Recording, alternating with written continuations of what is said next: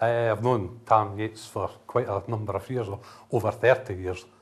He was at Town Hall when I was up there, and we've come through the ranks of traction trainee up to fireman, relief driver, then up to driver. I like Tam as well. One thing good about Tam, he always makes me look tall, which is a good thing in my height. Tam's, he's always got a wee cheery smile on his face, really has, except for when he gets something in his teeth, between his teeth. You know, it's like a dog with a bone, really gets into something.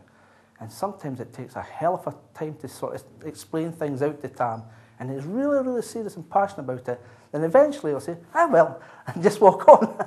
It's the way he changes, like, you know, from like that. You know, one minute he's really passionate, then, well, and never any malice with Tam, he just gets on with it. Yeah, really, really nice wee chap.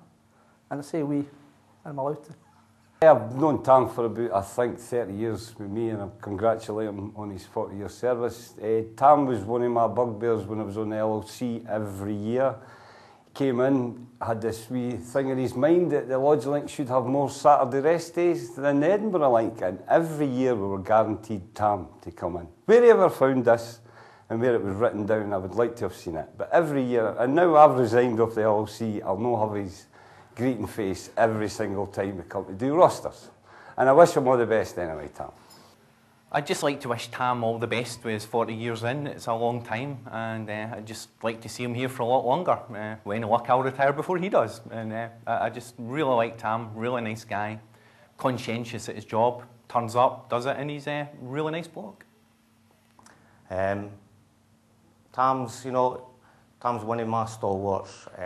Never gives me much trouble. And keep it going, Tam. Well done for 40 years, and I hope we see you for many years to come.